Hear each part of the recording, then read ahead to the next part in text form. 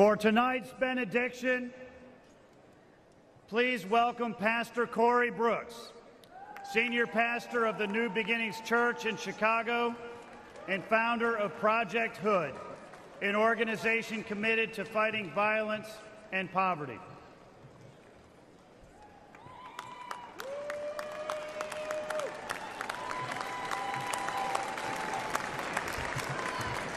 All right. If you wanted to end on a boring note tonight, with no emotion on a benediction or a powerless benediction, then you probably shouldn't have invited a black pastor from the south side of Chicago. Before I pray, let me say three things real quick. Number one, let me thank President Trump and the Republican National Convention for giving me a platform to lift up the name of Jesus and to pray for our great nation. Number two, I'd be remiss if I did not give the great state of Illinois and Chicago on the south side a shout out. O Block, Opportunity Block. And number three, I want you to make the biggest noise in just a second. I want you to raise your signs, blow your whistles, and give God the loudest shout of praise on the count of three. And somebody may say, why? Because this week we could be having a week of mourning. But because God did not let any of those things be, this is a week of celebration and a week of life, a week of democracy and liberty. So I want to ask you on the count of three to make the loudest noise you can and let the world know that we serve an awesome God. Are you ready? Come on, are you really ready tonight? 1, 2, 3. Yes, yes, yes.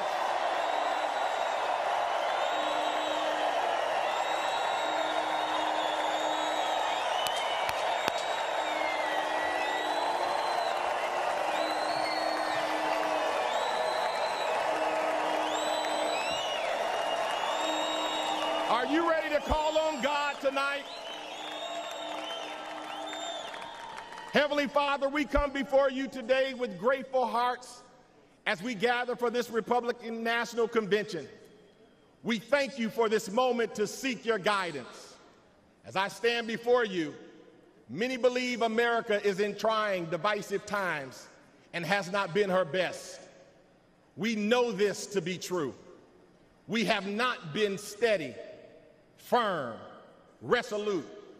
Too many of us have forgotten how to be Americans. I see this on the south side of Chicago where I'm from. But I refuse to give up. Why? Because I still see the yearning fire within us to be better Americans. Lord, we ask for your divine presence to bless every heart and mind. Grant us wisdom and courage and discernment as we chart the path of our beloved country. May our deeds reflect your will and bring glory to your name. We pray for strength to better our individual selves so that we may bless those around us. Let us be reminded that we are one nation under God, indivisible, with liberty and justice for all. Father, we lift up our citizens and leaders to you. Let them be guided by your truth. And may their actions honor the values upon which this great nation was founded. Let us remember the words of Isaiah chapter 40, verse 31. But those who hope in the Lord will renew their strength. They will soar on wings like eagles. They will run and not grow weary. They will walk and not faint. Empower us to rise, persevere, and to pursue excellence. Lord, bless our great nation, from Project Hood on the south side of Chicago to all four corners of the great nation. From the hills of West Virginia and Tennessee to Beverly Hills in California, all the way to the homies in Los Angeles and the homies on the west side of Chicago. May we renew our Americanness and strive to uphold your word. With you, Lord, all things are possible. I said all things are possible. All things are possible.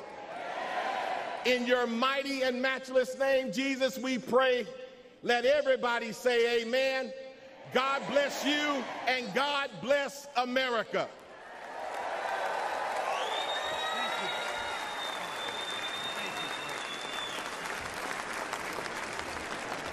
Delegates and alternates, ladies